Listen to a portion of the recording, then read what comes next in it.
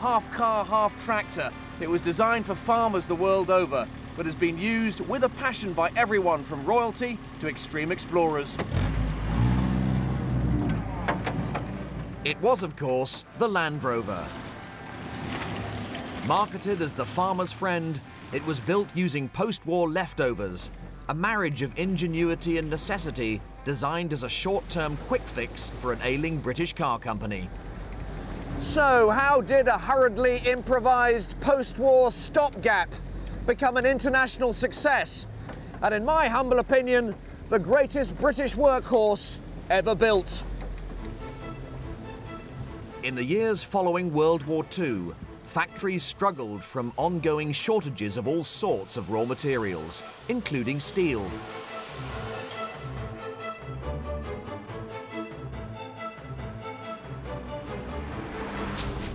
One company that was seriously feeling the post-war pinch was Rover, which was famous for making prestige cars like this P3. Now, this P3 is made mainly out of steel. Steel was scarce, and Rover couldn't physically make enough P3s to survive. Steel was only allocated to companies that exported their products. Rover didn't. So they needed to come up with a machine to sell overseas. It just so happened that Rover's technical director, Maurice Wilks, was using a war surplus US Army Willy's Jeep to get around his holiday home on Anglesey. Although Wilks hated to admit it, the Americans' ingenious four-wheel drive Jeep was brilliant for odd jobs on rough ground and much faster than dragging out a tractor. But spare Jeep parts were becoming hard to get hold of. One Easter, while on holiday, Wilks had a brainwave. Why not design his own version of the Jeep for Rover to build and sell overseas?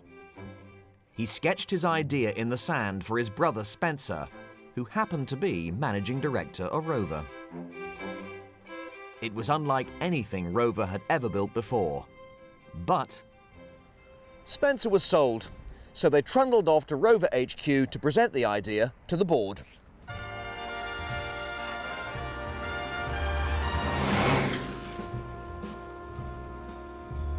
This is Block 1 of what was then Rover's Solihull factory, where the Wilks brothers had their offices.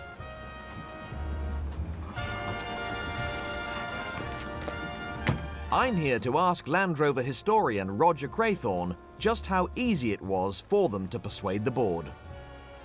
But this was a total departure, really, from the manufacture of prestige cars, wasn't it? Yes, it was. And the company very quickly realised that they needed to do something to create export orders.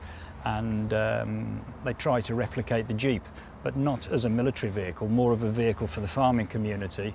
So there you have the ideal vehicle to sort of move the hay bales and the milk churns during the day and then take the wife out to the theatre of an evening. The Wilks brothers also realised that a lightweight 4x4 would be ideal for the rough roads of the Commonwealth. This just might be the export market Rover was looking for. But their new machine would have to be extremely tough and reliable in the worst imaginable conditions. While many cars and even the Routemaster bus were switching to monocoque designs, Wilks stuck with a tough steel ladder chassis frame.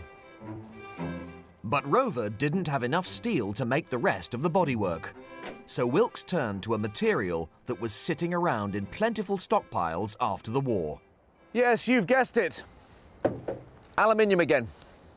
Mostly flat panels with a minimum of shaping, nice and easy to make. And you can bash it around, dent it, scratch it. It won't rust.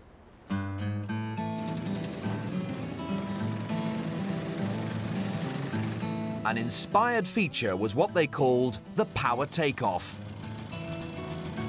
with which you could drive all sorts of different tools with the Landy's engine. Great for odd jobs around the farm. No tractor required.